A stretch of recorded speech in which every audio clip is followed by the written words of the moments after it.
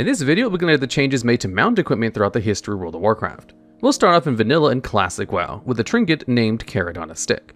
When worn, this trinket increases the mount speed of a player by 3%. To obtain the item, you need to pick up the quest from Whizzle Brass Bolts located in the Zone of Thousand Needles.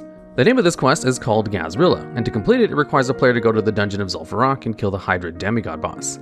This was a level 50 quest, and unfortunately not as simple as it sounds. To summon Gazrilla, players need to bang on a gong with the Mallet of Zul'Farrak. To create the mallet, it required doing several steps in the hinterlands before the player could finally enter the dungeon and bang the gong. First, players must kill Kiong the Keeper and Mortigia the Keeper at the altar of Zol in Hinterlands, which drops a sacred mallet.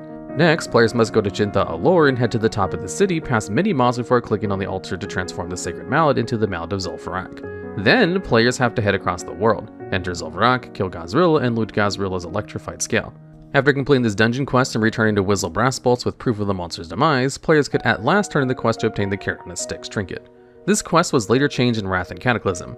The requirement of having to have the mallet to ring the gong was removed in Wrath. The quest itself was also completely removed from the game of Kata when the Zone of Thousand Needles was tsunami flooded by a certain angry, edgy black dragon. The next item to benefit mounts in Classic WoW comes from the enchanting profession. This enchant, simply named Riding Skill, can only be applied to armor items in the hand slot. When applied and worn, this permanent enchant increases mount speed by 2%. However, the formula to learn this enchant is a very rare world drop.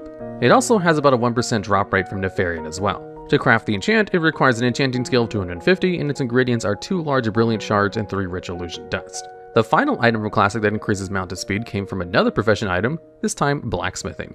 Mithril spurs were a blacksmithing only augment in Classic and could be applied to the feet armor slot to increase mounted movement speed by 4%.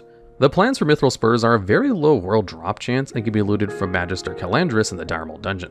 To craft Mithril spurs, it requires a blacksmithing skill of 235 and requires 4 Mithril bars and 3 solid grinding stones. The Mithril spurs themselves were not soulbound, so they could be traded or sold, but they still required a blacksmith to add them to the foot armor slot all the way until the end of the Burning Crusade.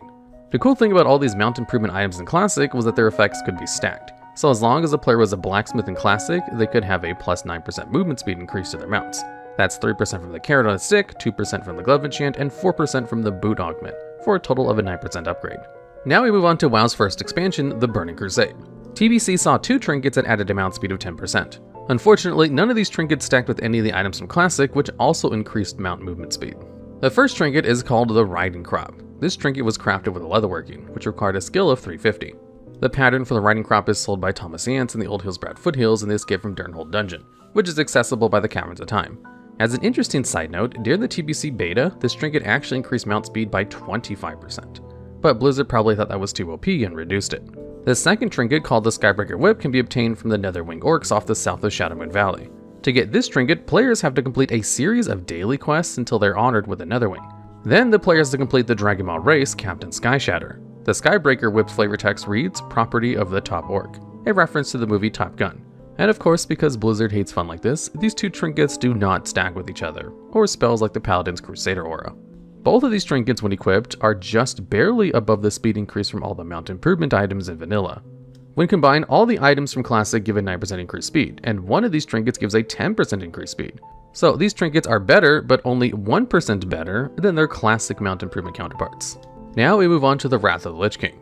While there were no mount improvement items added in the expansion, there are 2 things of note. First, at the very beginning of Wrath, Blizzard nerfed the trinkets from TBC so they no longer worked up players above level 70. The other interesting fact is that in the Wrath beta, there actually was another Riding Crop that could be crafted. However, this Riding Crop was more like an enchant or an augment because it applied a 10% mount speed buff to a mount when it was in the player's inventory.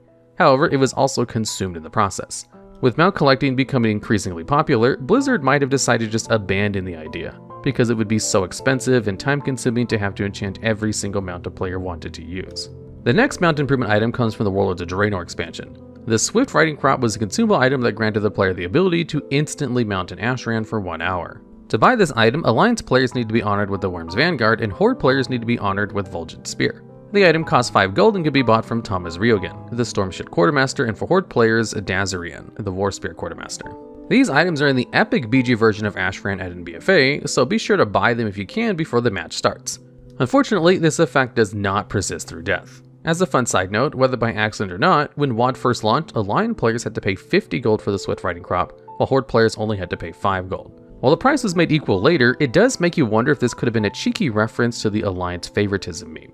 Next, we move on to the Legion expansion, which really started adding mount equipment to the game. The first item worth discussing can be found in the Sanctum of the Light, which is a Paladin Order Hall located underneath the Lighthouse Chapel in the Eastern Plaguelands. When Paladins click on this item, it gave them a 10% increased mount speed on the Broken Isles. The next 4 mount equipment items all come from various professions from the Legion expansion.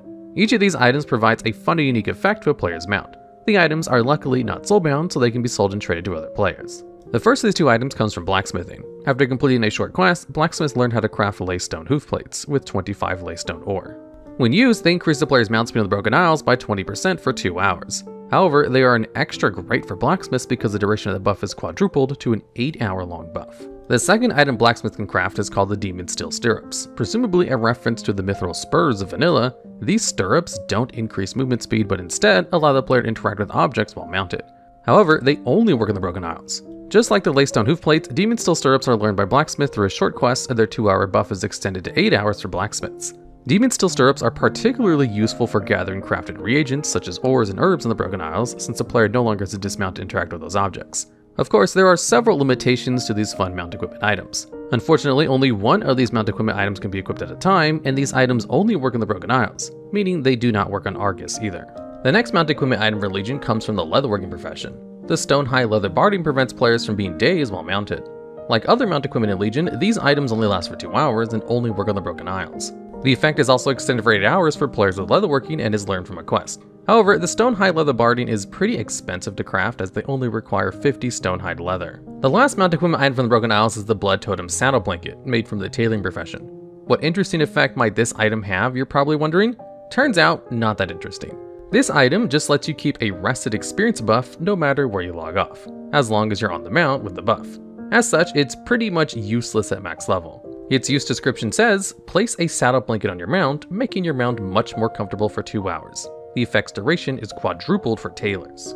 Battle for Azeroth saw the second iteration of this mount equipment added in Legion. Essentially, everything was just copied from Legion into BFA professions, with the names and ingredients changing. All the same effects and the professions that made the mount equipment stayed the same, with there being 3 main changes. First, the BFA mount equipment obviously only works in BFA zones. Second, they use BFA mats, and third, they're learned from trainers and not from quests.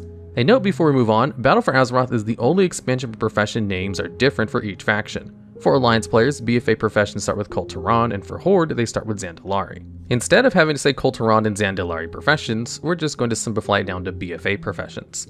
Just like in Legion, there are 2 mount equipment items for blacksmithing. The first one, called Mono-Hardened Hoofplates, is essentially the same thing as the Lace-Stone Hoofplates from Legion. Like their Lace-Stone Hoofplate counterparts from Legion, Mono-Hardened Hoofplates increase the player's mount speed by 20% for 2 hours, or 8 hours if you're a blacksmith. The second item from BFA blacksmithing are the Mono-Hardened Stirrups, which are the BFA versions of the Demon Steel Stirrups from Legion.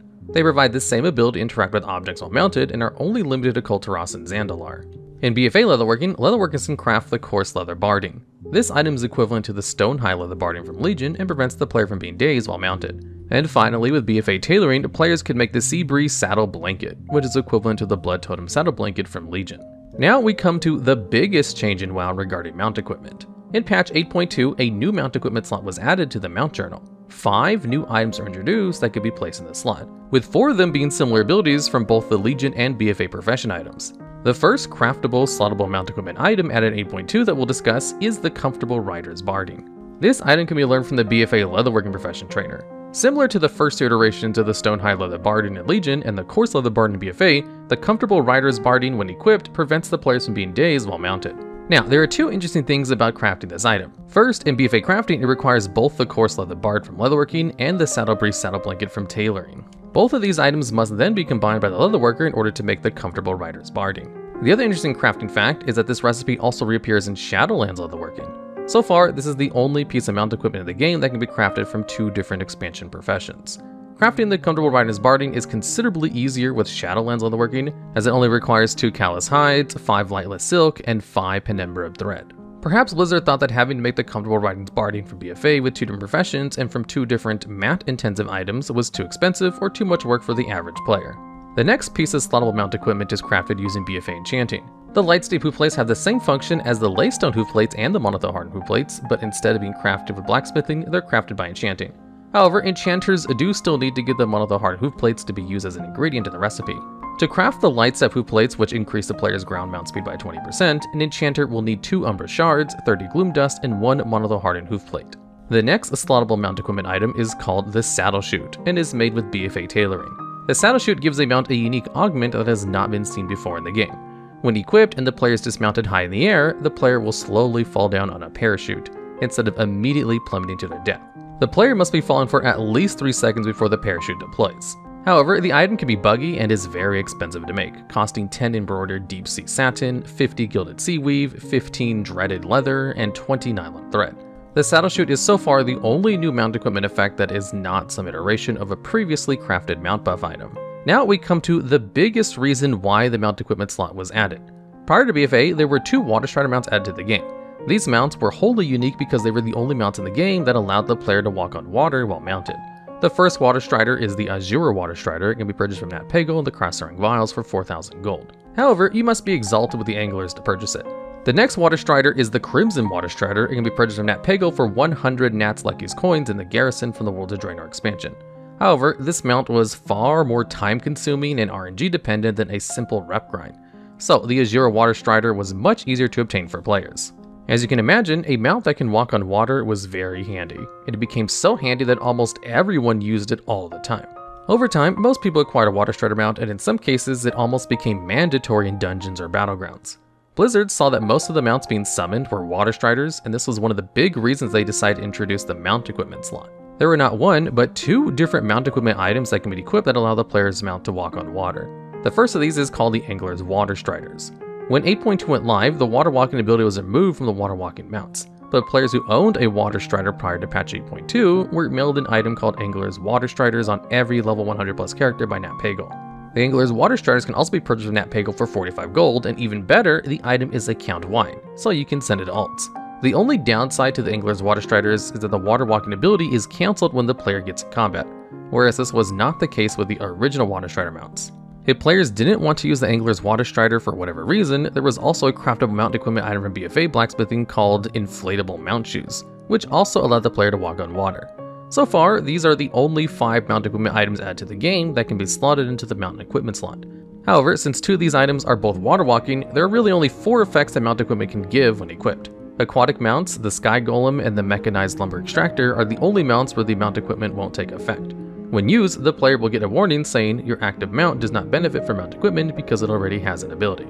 And to wrap up this video, here are some suggestions for Blizzard. First, make the mount equipment slot be able to hold all 4 or 5 mount equipment items, and have the player be able to choose which effect is active at a time. Currently, players have to manually switch them out, and this also takes up valuable bag space. Another suggestion is to simply come up with more fun mount equipment abilities. Perhaps an item that auto-taunts all mobs in a certain radius for the player, for example. Do you have any ideas for fun mount equipment effects? Let us know in the comments below. And well, that does it for this video, which really was just how mount buffs went from trinkets and augments to buffs from crafted items, and then to their own mount equipment slot. While the mount equipment slot is a nice feature, it almost feels half finished, and here's to hoping it gets further updates in the future.